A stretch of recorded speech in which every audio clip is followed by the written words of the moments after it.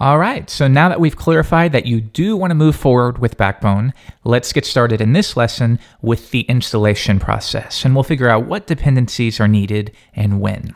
All right, so the first thing we need, of course, is the Backbone library, which you can reach at backbone.js.org. Now, this is not the only tool that you will need. Backbone is just the structure, it's the framework, but it has its own set of dependencies. If we scroll down just a ways, we can see Backbone's only hard dependency is a tool called underscore, also created by these guys at Document Cloud. And underscore is actually a very cool library. It's just a utility belt library, so it fills in a lot of the gaps that currently exist in the language.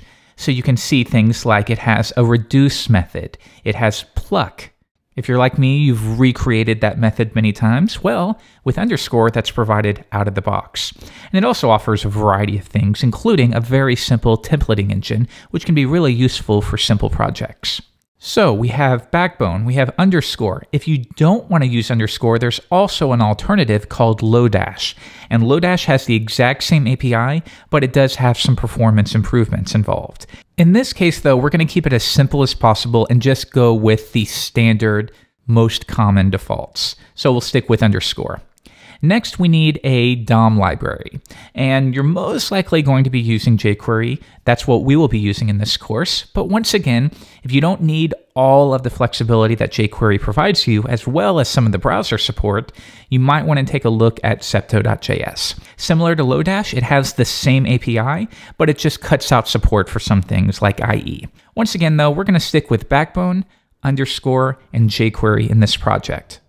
So let's go ahead and get all of this set up. I won't make you watch me, but if you're working along, go ahead and download jQuery, download underscore, which you can do at the top right here. And you want to download Backbone as well and bring that into an empty project folder. And when you're ready, let's move forward. I will go ahead and skip to that part. Okay, and now we've switched over to Sublime Text 2. You can see I've created a JS folder where I downloaded those 3 libraries. And I also have a beginning index.html file. So we need to make sure that for now, we load these in the correct order. So we want to make sure that we have Backbone, script source. I'll use a little shortcut here, js backbone.js.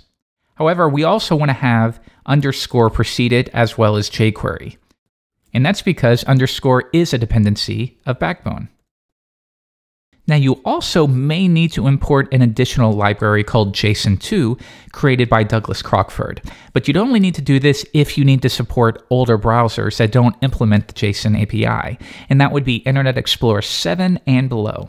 In this case though, that support has gone quite a bit down lately, so we're not going to worry about IE7. Now that we've imported these scripts, let's view it in the browser and make sure that we do have access to Backbone. I've loaded the page in the browser, and I'm going to open Chrome Developer Tools by right-clicking and choosing Inspect Element, or alternatively, I can press Shift-Command-C, and that will automatically bring it up, or I can hit Command-Option-I on the Mac, and that will bring it up as well, and I'll switch to the console. Now, if we want to test to make sure this is working, we should have access to this new global Backbone. I'll run it, and sure enough, we do see Backbone, and we have access to our collections, the history, events, backbone.sync, all of that good stuff.